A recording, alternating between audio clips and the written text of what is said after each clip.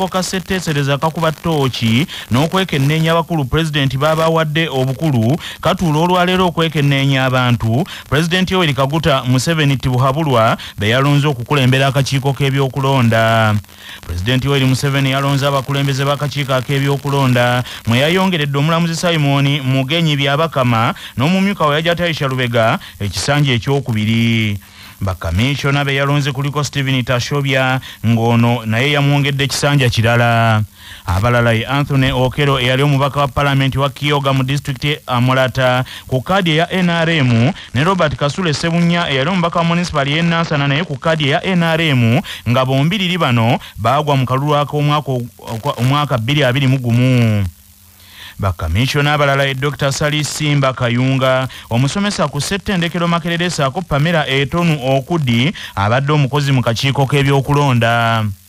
Ensonda zibuulidde radio ya Kabaka Kyabasa nti akulembera oludda oluvuganya gavumenti mu Paalamenti Joel Ssenyonyi yayisa ababaka ab'oludda oluvuganya gavumenti enkya ya leero boogere ku nsonga ez'abantu abalondeddwa okufuna eddoboozi eryawamu ng'akakiiko akasunsulamu abantu abo tekannatuula. Akakiiko kano kakulemberwa Sipiika wa Paalamenti era mu ntuula zaako bannamawulire tebakkiriziddwayo. Musaza Mawogola Kyaddaaki omulimu gw'okukuba koolaasi kilomita emu ey'oluguudo mu kibuga ky'e Mateete mu disitulikiti y'e Ssembabule guzzeemu okukwajja. Omusasi waffe omulangira Jime Ssekabiito Kabikuwe. Government yawa ekibuga ky'e Mateete koolaasi asookedde ddala kilomita emu ku bukadde 920 okuva ku roundabout okutuuka ku mbuga ya Ssaabaddu Mateete era omulimu guno gwatongozwa mu kiseera ekyo yali RDC Pastor Karebu tukayikiriza nga 19 Julayi omwaka oguwedde.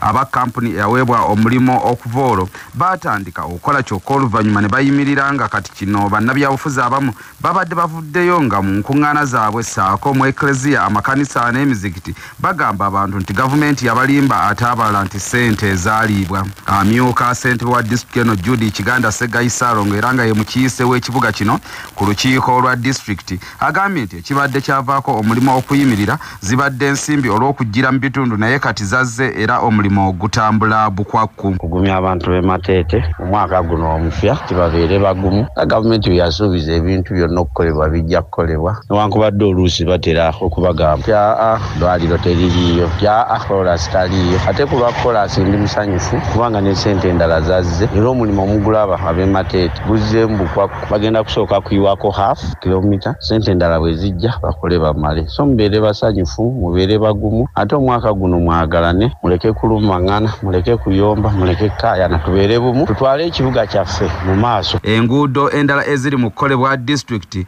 lwe luva ebituntu Bugenge Mateete Ssaako olw'e Mateete Manyama Kikoma Songa n'olwa Mateete Nakasenyi Kyebongotoko nalwo lugenda kukolebwa. Nze Jime Ssekabiito ku lwa CBS wano e Ssembabule. Mu masaza Busiro ne Kyaddondo abaka ba Paalamenti abava mu disitulikiti ey'e Wakiso bakukkulumidde babaka bannaabwe obutabawagira ku nsonga za disitulikiti eno okugisummusa efuuke site oba ekibuga ekinene. Omusasi waffe Ssaalongo Kawuma Masembe y'abirina. Ababaka bano abakulembeddwamu owa Busiro East Medard Lubega Ssegona akali amaggwa owa Entebbe Municipality Michael Kakembo Mbwatekamwa n'owa District Betty Ethel Ruyima bategeezezza leediyo eno nga bwe kibasuseeko okubanga district eno eryazamanyiziddwa nnyo ng'ate bannaabwe tebabayamba. Omubaka Kakembo Mbwatekamwa akiikidde banne ensingo olw'obutafaayo ku nsonga za district eno buli lwe babatuukirira yadde nga ye basuza era mwe basinziira okukola emirimu gyabwe. Tulwanye ebbanga ddene nga tukubuulira eggwanga nti Wakiso yeetolodde Kampala. Buli muvuyo gwonna n'obukolobero bikolebwa ku Wakiso. Abazimba mu Kampala amamotoka ge batwala go gasino twakagabino nguudo za Wakiso. Baminisita bonna bolaba mu Kampala kababaka ba Paalamenti abavudde n'akapiripiri abavudde wa basula mu Wakiso. Zonna zinaalya z'olaba baani bali mu Wakiso. Ntebe bonna wano galuga basula mu Wakiso. Naye ekisinga otuswaza tutema oli nalowooza nti bwagamba tukole enguudo za Wakiso ezo za Buganda naye erabira nti mu Buganda mwasula mwayise emmotoka ze zifa yingini ze zifa soka buzoba zifa buli kimu. Omubaka Ssegona ne banne bagamba nti yadde nga nga bakoze kyonna ekisoboka okulwana okulaba nga Wakiso efuna eddwaliro lye babakakasiza nti ligenda kukolebwa ebbanga lyonna omwaka guno, naye enguudo n'ebirala disitulikiti eri bubi nnyo. Nga disitulikiti eryazamanyiziddwa nnyo okuva mu nguudo mu malwaliro na kini tukoze ekisoboka, ensonga lwaki olaba nti Wakiso bagenda kugiwa eddwaliro eriri kutendera gwa hospital ogw'eddwaliro eddene. Ekyokubiri oluguudo oluva e Matugga okujja okusalamu paka Buloba lwakwasibwa KCCA, era byebimu ku ebyo KCCA byegenda okujitutegeeza amangu ddala ngeze mu kakiiko kakosase ejja kututegeeza wa weetuuse era lwaki terukolwa. N'abakulembeze okujja ebyobufuzi mu nsonga eno. Bw'otunuulira industry ziri mu Wakiso, bannayuganda abali mu Wakiso ffe tusinga okuva mu musolo omungi. Nokyo we deserve the best. Twetaaga okufuna ekisinga obulungi naffe tufuna amaanyi agawa omusolo. Omubaka Betty Nalwima ategeezezza nga bwe bazze basaba bannaabwe okubawagira ku nsonga za disitulikiti eno, naye abamu balinga abagikwatirwa ensaalwa tebabawagidde yadde nga bo bakozesa enguudo, amalwaliro, amasomero n'ebirala mu Wakiso. Kulwakya Basaka Omasembe wano e Wakiso. Musaza Bulemeezi omubaka wa Katikamu North mu ssetteesezo Dennis Sekabira awabudde abazadde b'Eruweero bakolere wamu n'abakulu b'amasomero naddala aga gavumenti nga bawaayo ebyetaagisa ebitonotono abaana baabwe basobole okuyigirizibwa obulungi kubanga gavumenti erabika yeeremereddwa. Omusasi waffe Taaka Konsulata yalina ebikirawo. Omubaka akiikirira Katikamu North mu ssetteesezo w'eggwanga Dennis Sekabira agamba nti amasomero ga gavumenti mu Luweero galina abaana bangi kyokka ebikozesebwa ng'ebituulwako oba desks bitono ddala. Embeera y'ebyokulya nayo si nnungi ekiviirako abaana okusoma obubi saako n'okwenyiwa okusoma. Ono abadde asisinkanya abazadde b'Eruweero ku kisaawe Kasana okwogera ku nsonga y'okusomesa abaana, era ono ababuulidde kkaati nti ne bwe banaalwanirira enkyukakyuka naye nga tebasomesezza baana bajja kuba bamaze bya mu bulago. Luweero tuli mayira n'okuva e Kampala naye essomero wano erisinga okumbeera ku muliraano mu tawuni kansuli ya Luweero Boys lirina abaana 107. Desks eziriwo zituuza abaana 7. Njagala kusaba bazadde enteekateeka zino ze mwalekera abaana baffe gavumenti temulina okuddamu ne muzirowoozaako, muddeeyo ku masomero mukolagane n'olukiiko lw'abasomesa n'abaddukanya amasomero gammwe abaana bammwe gye basomera abaana baffe gye basomera muddemu mukole okukkaanya tuwengayo ku kasente, otherwise abaana baffe tebagenda kusoma. Bannaddiini abeetabye mu nsisinkano eno bawanjagidde abazadde okukomya omuze ogw'okuzunzazunzanga abaana mu masomero nga tebaagala kusasula bisale ate nga bwe babagambako ne badda mu kweraguza mbu batiisetiisa abasomesa. Eri abazadde abazunza abaana bamuleka mu essomero eddungi ne bamutuma fiizi gereeta fiizi omuzadde amujja mu ssomero eryo ng'amuzunza ng'amutwala muki gye batasasula oba omwana agenda obuleya mu nkomerero y'omwaka nga talize najjamu engoye bulungi nnyo erina okugenda eri ewala n'abisa kuki ku bulagala n'abitwala n'abisuula mu ssomero.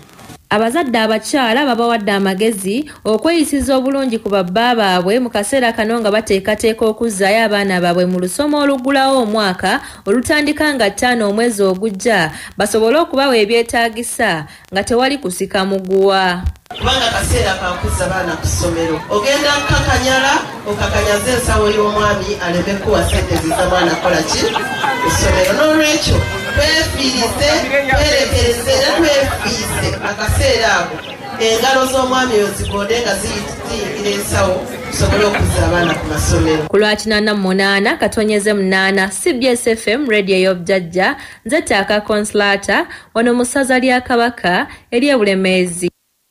Mu ssaza Kyaggwe abatuuze b'e Mukono abalumiriza kampuni ya Capital Chicken okubanyaga bwe yabawuddisa nti ebalundira oluvannyuma bagaba n'amagoba baddukidde eri omubaka waabwe mu Parliament tusuubira Nalwoga Betty Nambooze bakireke abayambeko okutambuza ensonga yaabwe nti kubanga ebitongole bya gavumenti ebyakwasibwa ensonga zino tebibayambye.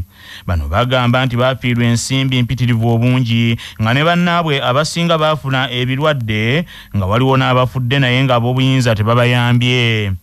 Bano basabye omubaka wa kibuga ky'e Mukono tusuubira Nalwoga Betty Nambooze bakireke abayambe ensonga zaabwe zizibwe mu ddiiro Paalamenti eziteeseeko. Bantu bangi bafiirwa sente zaabwe. Tulina munaffe yateekamu milioni 3. Tulina munaffe yateekamu milioni 10 nga yakaziteekamu bw'ati ng'asayinize contract y'omwaka. Nateekayo zange azakava mu NSSF milioni 8, then nenteekeneza mutabani wange milioni 4 ne sister wange milioni 1. eyange milioni 8 zali zivaayo nga 4 ogw'ekumi kwolwo olunaku lwe nafuna message account baziclosinze n'ensi ente zaffe mu capital chicken niye ziremeddewo tugezezaako okutambula wano nawali tufuna obuyambi kulabise ng'otayambiddwa CID egeza kutugamba luno luli uyawonyo ne tekigenda mu maaso genze kolaba banzi ba milioni 12,800 nga sinateekako za taata w'abaana sinateekako n'abaana bange babiri kubanga family yange yonna nali njikoze eki njiyingizizaamu nga nze nasooka bwe nalaba kitambula bwe mpandiisa n'omwana asooka newookubiri nenkonvinsinga ne taata w'omwana ne mugamba munnange kyekintu kitambula yingira tebampaako kitongole ekyo ne tukyesiga. Omubaka tusuubira Nalwoga Betty Namboze bakireke asabye gavumenti ya Uganda esseeyo omwoyo ku nsonga y'abantu bano ate n'okukuuma bannayuganda n'ebyabwe tikubanga omuntu okujja wano n'akuŋŋaanya ensimbi mu bantu n'akuliita nazo kibalamu bannayuganda omwoyo gw'okukola. With a single farm in Mukono on rented ground, nebizimbe musanvu ebirina capacity ya kulunda nkoko mutwalo gumuna kitundu nga gwe admittinga abantu mu bungi bwabwe omwana mama tata kyali kirina okutuuka nti nno abantu bano baali tebasobola kusustaininga bwesige buno bonna so kiba kibi nnyo abantu okugenda ne bakola investment bweti naye ne babeera let down by government departments. Government at all times erina duty of protecting abannansi oba bamanyi oba tebamanyi nolwekyo kyendabye mwatuuka dda in the honorable house ngenda ku reminding the honorable speaker about this pledge. Ono asabye poliisi eyise ebbaluwa bakuntumye ku bantu bano abatalina mutima gulumirirwa bannaabwe.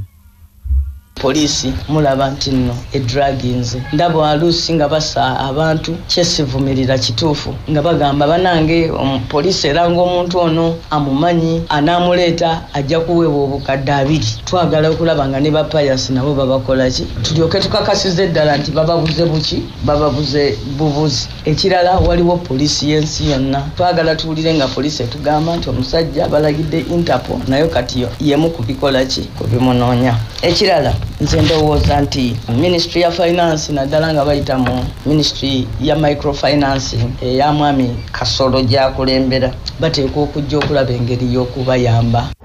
Pressure groups mu ggwanga erya Tanzania bavuddeyo ne basaba National Electoral Commission mu ggwanga lino erya Tanzania okubanga bakisazaamu ekyokuhiringa district directors n'abakozi aba gavumenti okubanga babeera ba supervisors mu kalulu akajja mu mwaka guno gw'2024. Leaders of political parties, civil society and religious groups, lawyers n'abantu abalala ab'enjawulo bavuddeyo ne bagamba nti public servants abakozi abo aba gavumenti tebaagalirako ddala okubanga beenyigira mu kubanga bakuuma akalulu. Bano bagambye nti tebaagala ba public servants okusingira ddala district executive directors, town directors, municipal directors, city directors, ward executives and teachers. Bano bonna tebabaagalirako ddala mu kubanga bakuuma akalulu. Bano bagambye nti abo bonna bajja kubanga ate beenyigira mu bikolwa ebitali birungi. Legal and Human Rights Centers bavudde ne bagamba gavumenti ne bagamba nti biiru yaabwe bajja kugireeta mu parliament wenaddamu okutuula mu ggwanga lino erya Tanzania mu mwezi ogwokubiri. Era bano bagamba nti tebajja kukkiriza abakozi ba gavumenti okubanga beera ba supervisors mu kalulu. Bano bagamba nti Electoral Commission balina okubanga bafuna abakozi abalala naye nga saabo ab'oku district abo. Bano bagamba nti baagala abantu aba bulijjo babeere nga bebaweebwa akakisaako kubanga bakuuma akalulu. Kakati kigambibwa nti ekibiina ekya Wazalendo chairman Zito Kabwe yavuddeyo n'ayongerako eddoboozi lye n'agamba nti electoral body erina okufuna abakozi abagenda okwetaba mu kalulu kano. Abakulu ne bagamba nti balina okubanga bafuna abantu abalala aba bulijjo kubanga ate bebagenda maaso n'okubanga beenyigira mu kubanga bakuuma akalulu kano basupervisinga akalulu kano. Bano bagamba nti eryo eddoboozi ly'abantu kye baagala okulaba nti beekuumira akalulu kaabwe. Kigambibwa nti bill eno bajja kubanga bagipresentinga mu parliament nga ezzeemu okutuula. Bills bills are the National Electoral Commission Bill 2023, the Political Parties Affairs Laws Bill 2023, and the Presidential, Parliamentary and Local Government Elections Bill 2023. Stay tuned and don't forget to subscribe.